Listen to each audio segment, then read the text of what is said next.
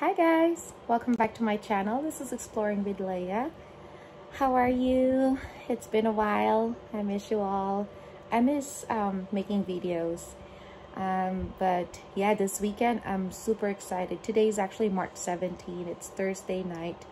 I'm getting ready to go to bed, but I decided, you know what, tomorrow's gonna be super busy, so might as well just do my intro now. This weekend we're gonna go glamping. I don't know if you guys have been my followers on YouTube and other social media outlet. If you know me, I'm more into like dispersed camping. So glamping, it's kind of like a 5-star hotel kind of deal. So I'm really excited. This is gonna be in Aguanga, California. It's like half an hour from Temecula.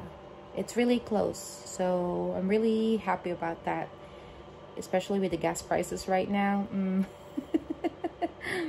You don't want to go really far.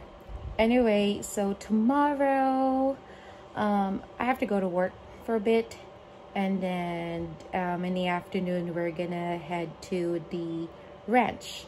We're gonna be staying at the Olive Rock Ranch in Aguanga. I will put all the informations down below in the description if you want to check it out.